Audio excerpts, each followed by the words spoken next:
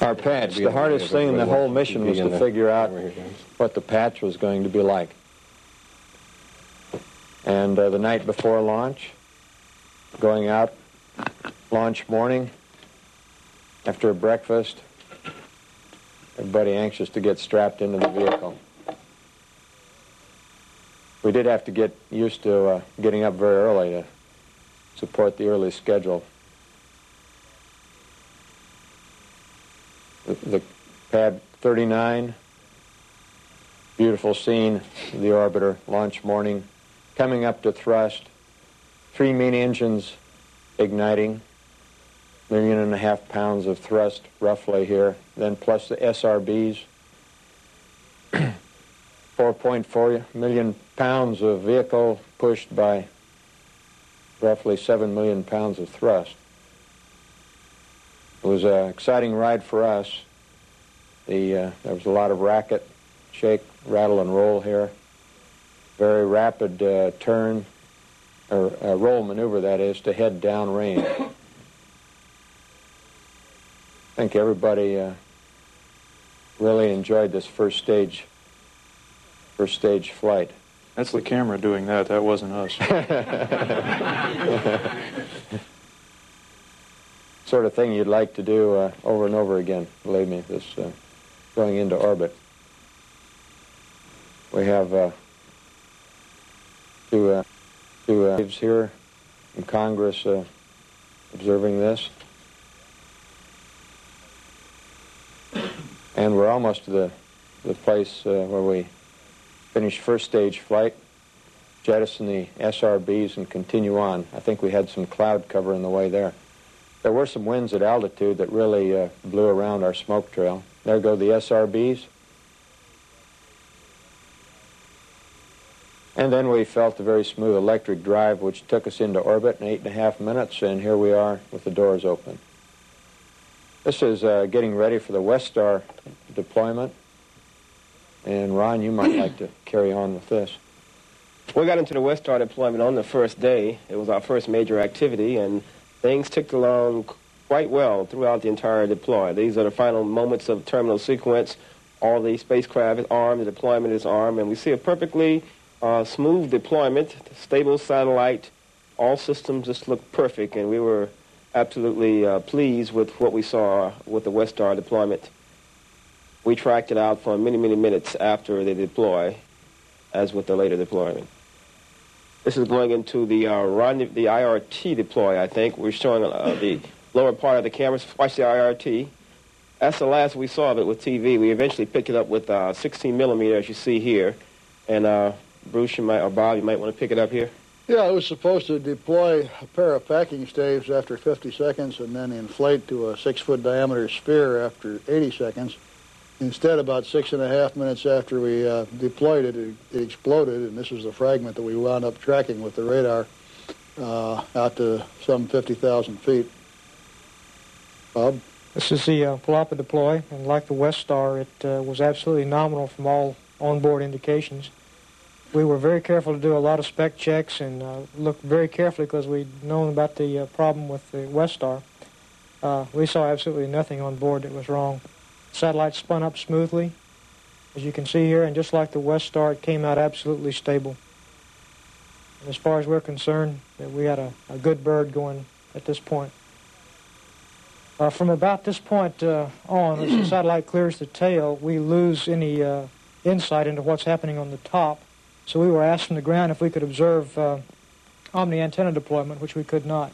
This is the TV that we picked up of the perigee kick motor burn right here. That ring that you see going out, we started thinking something is wrong, but on board we just didn't want to let ourselves believe that it had happened to us twice in a row. So we just watched this thing go dimmer and dimmer, hoping that we had lost it in a cloud of rocket exhaust or something like that, and we stayed on this picture for quite some time afterward, looking for some indication that the motor was still burning. I'd add that we use the RMS camera to pick up that burn on the last sequence as we watch Vance, Bruce, the mid-deck. Ron will show you a little bit here of what zero G's like, as you've seen before. I might add, that's a North Carolina Aggie, not a Texas Aggie. This is a Go Navy sub-satellite that we devised on board. So, I want to comment that they did this after I was in bed on the last night, so they didn't give me a chance to reclamor. yeah, the rose in there represents the Rose Bowl where the Army-Navy game was played this year. This shows working out on the treadmill. We were very fond of the treadmill for getting your heart rate worked up and getting a little bit of exercise up there. The zero gravity is just too easy on your body, and you need to keep doing some of that. Here we have some in-cabin scenes. On the right is our little computer Spock that told us where we were over the ground at all times. Bob is working with that. At the same time, drinking out of a drink bag. Here you have a, I don't know who's upside down. It's either me or the photographer. Ron and I were 2 out of 3, so we were probably right side up. Turns out by this time in a flight, it doesn't matter who's upside down. We just as soon sit on the ceiling to eat lunch as not. Ron is having an orange drink, and here we have Bob at the galley. Little KP, little dishwashing chores after the meal. Turned out that this galley is a fine idea. It's a little bit easier to prepare food with it than it was in the past. There you see our trash bag, or one of them. Just like at home, I have to have a wastebasket. By the end of the mission, there were literally trash bags floating around the cockpit. The alien creeping into the picture at the upper part of the screen is one pre-breathing Army lieutenant colonel. And we ran the cabin pressure from 14.7 down to 10.2 psi about a day before the EVA, so that Bob and I could then depressurize from 10.2 down to 4.3 in the suit without risk of the bends. It greatly improved the flow of EVA operations, and I was even able to work on the checklist some while pre-breathing with the launch and entry helmet. Pre-breathing in the helmet gives you quite a bit of freedom of motion in the vehicle, so it's a lot nicer than hanging on the wall for 3 hours in the suit. That's a little sound slate, a lot of movie production, big movie production going on on this flight. This is preparation for EVA. Go ahead. Yeah, here we are preparing for EVA, having done the liquid cooling and ventilation garments. In space, you put your pants on both legs at the same time. We've got that on another movie camera, but not in this footage. The hatch leads into the airlock, which is a structure about 5 feet in diameter and 6 feet high that can be depressurized independently of the main cabin, and has another hatch on the backside that leads out into the payload bay that you'll see in a couple minutes. There's Bob applying an anti-fog to the inside of his helmet. This is a view looking from the airlock out into the middeck. Vance was outside giving us, reading the checklist to us as we were preparing to don the suits. And we got to look at what it looks like with Bruce and Bob doing their equipment prep, EMU preps for the EVA.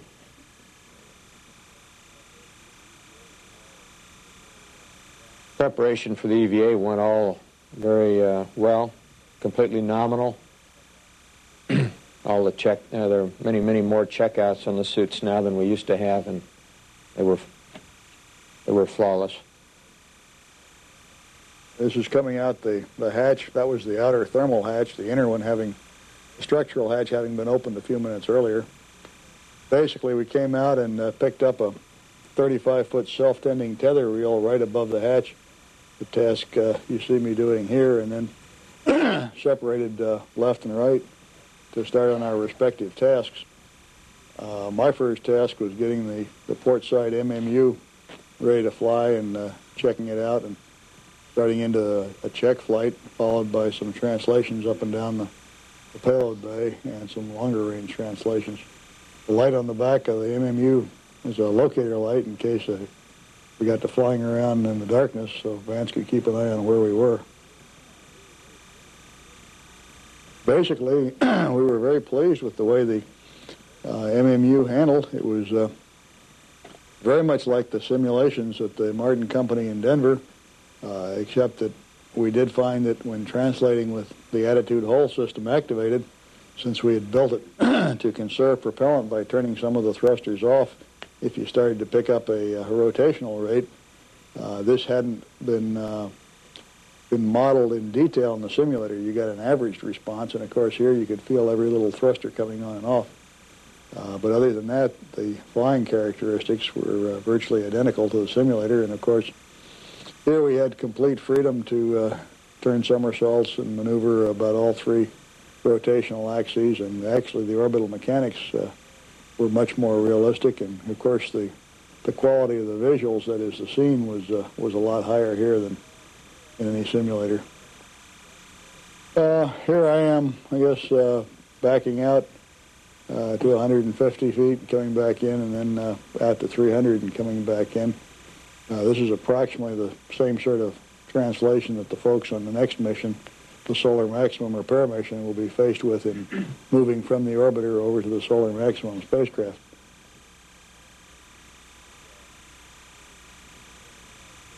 It was interesting seeing Bob and Bruce go out to 300 yards.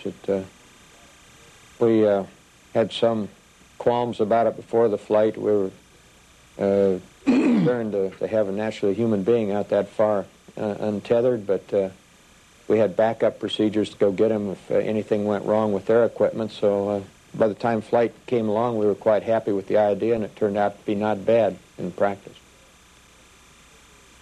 This is some footage of the manipulator foot restraint in operation. Basically, this is a foot platform type device that is held on the end of the remote manipulator arm and serves as a mobile work platform. This is my initial flight in the MMU, just translating slowly out of the flight service station, just getting the feel of the machine.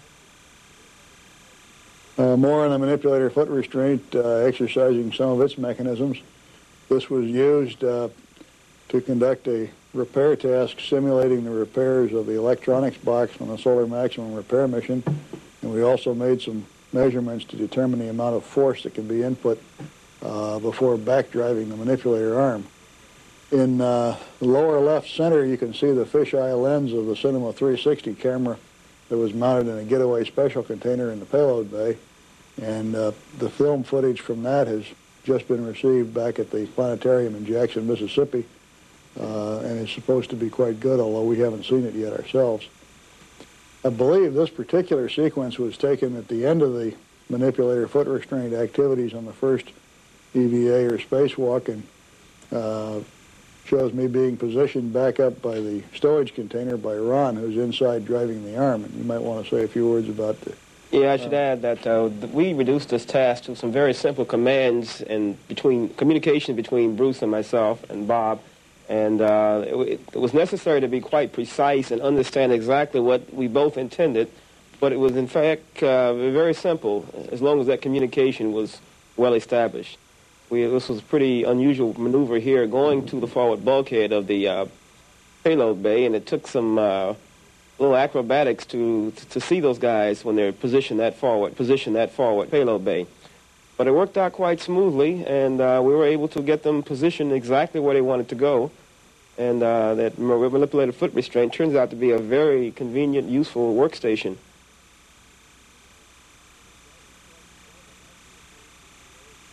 Back inside the cabin after the first EVA, one of the tasks was to recharge and replenish the pressure suits, or EMUs.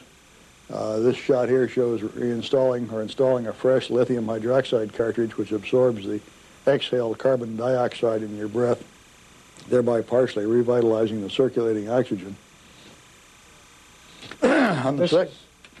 This is my flight on the second EVA. I just completed some inverted dockings here. I wanted to see how the machine flew, and the only reference that you had was strictly the SPAS trunnion pin. This was done at night, so the area that I'm looking at down what would be below my feet here is just pure black. So there was no problem in maneuvering this thing, regardless of whether you had a nice reference background to see how your movements were going over the bay, or whether it was just pure blackness and the only reference was the pin. This is a little footage from the first EVA that kind of snuck in here in the middle. Actually, I hate to take issue with Bob, but it's been scientifically determined, and if you look closely, you can see what I mean. That's not black, it's navy blue. That's right. Again, the second EVA, the device on the front of the MMU, which I can't see here right now, we'll see again in a minute, the so-called T-pad or trunnion pin attachment device, which is being operated by the MMU pilot here, is a device which is adapted to grab a trunnion pin on the Solar Maximum spacecraft that was not ever intended to be used as a means of capturing or controlling the spacecraft, but was a handy structural point normally used for lifting it on the ground or supporting it in the orbiter. The T-pad represents a class of devices that can be used with the maneuvering unit to attach a grapple fixture to virtually any sort of satellite that is currently on orbit and to stabilize a large variety of satellites also to make it easier for the RMS to grab them. We exercised both the primary one, which is sticking straight out, and the secondary one, which is 90 degrees down from the primary one, and basically are very happy that they function in the manner in which they're intended. Bob has pointed out there is no up and there is no down in space. In the simulators, you can do this same sort of maneuver, even underwater, but when you do, it's still fairly uncomfortable. All the blood rushes to your head because you really are upside down in 1G. And although you can do it, you don't like to fly around upside down for too long. In space, there is none of that feeling of uneasiness. Once you're accustomed to seeing the Earth rushing by at 4 miles per second, and you concentrate on the orbiter and or the SPAs, your references at hand, you feel quite comfortable flying around at the relatively slow velocities with respect to them. It's sort of like two rather fast airplanes flying formation on one another. The reason for the slow movement here is primarily fuel. It takes a given amount of fuel to start you and a given amount of fuel to stop you. And the faster you go, the more fuel you expend. So we tend to move kind of slowly to conserve fuel. So this is all the equipment that will be needed for the next mission, the satellite repair mission. And we felt that we filled those squares qualification of the equipment-wise that are required to say that one can go repair, the next mission can go repair satellites.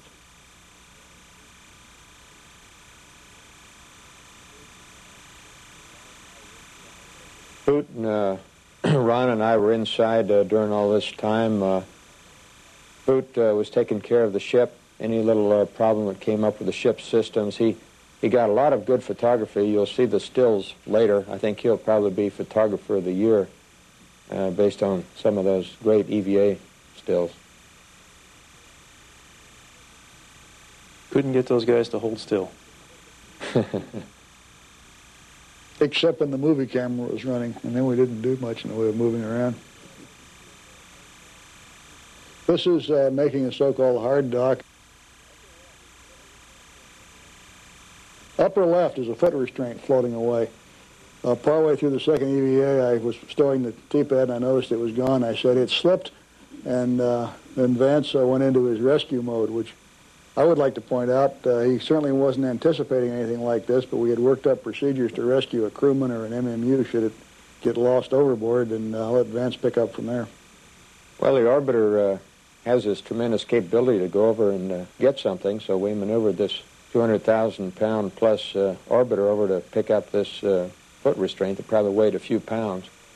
And it was fairly easy to do this, and we lucked out in that we demonstrated that you could go rescue a crewman in the same way we rescued the foot restraint. I guess it got about 40 or 50 feet away before you closed to bring it within my grasp there. That's right. Here we're closing the payload bay doors.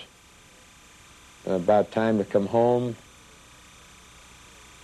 We had spent nearly 8 days in orbit. You can see the doors are very flexible. They worked beautifully. As a matter of fact, we thought the orbiter Had a few minor things go wrong, but they were only minor. It just performed magnificently. We're coming up on the entry sequence, and what you're going to see right away, we are on the dark side of the Earth, but the sky around us is glowing red from the heat of re-entry as we're coming down. Sort of like being inside a blast furnace. That's the view. What you're seeing is out the windows of the orbiter, and this is the very hot plasma surrounding the orbiter as we come back down. We saw that from about 24 times the speed of sound down to 11 times the speed of sound. And here we are coming over Florida. The long-range camera's on us. The body flap is down quite a long ways. The machine is still supersonic. And now you can see the underside. Looks like an arrowhead, which is has very small wings for such a big vehicle. Here we are coming around the hack, as we call it, a circle to line up for the straightaway, just prior to landing at Kennedy Space Center. That runway didn't look near as big from there, by the way, as it had looked from on the ground. These are lights that we use for lineup. We also have automatic guidance on board that helps us, but of course we were manually flying the machine from about 9/10 Mach number on down. Yeah, Vance won't say so, but as you see on the second, 2 red and 2 white lights means you're right on the glide path. So he did a super job of bringing the airplane in and landing it. It was 2 red and 2 white. I think it was a real thrill for all of us. We really enjoyed being able to come into the Cape.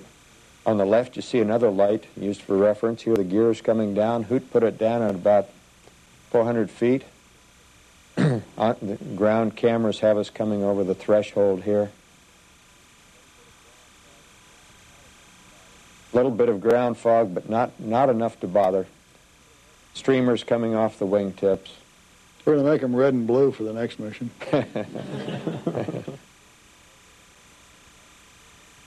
And the nose coming down, and then braking. We just did light braking. We used up a large part of the runway, but we didn't really need to.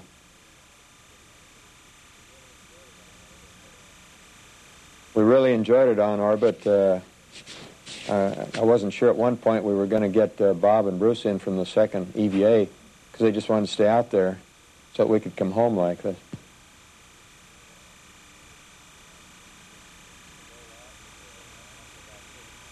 And the rollout, and after about 30 minutes, we came down the stairs. We weren't in a big hurry because we wanted to get our land legs back. Met Mr. Abbey, our boss.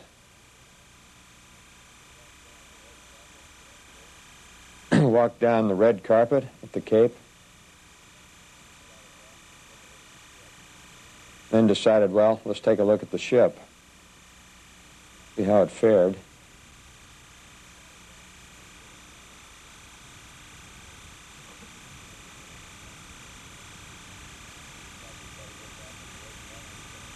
And we decided we'd better get back on the red carpet again.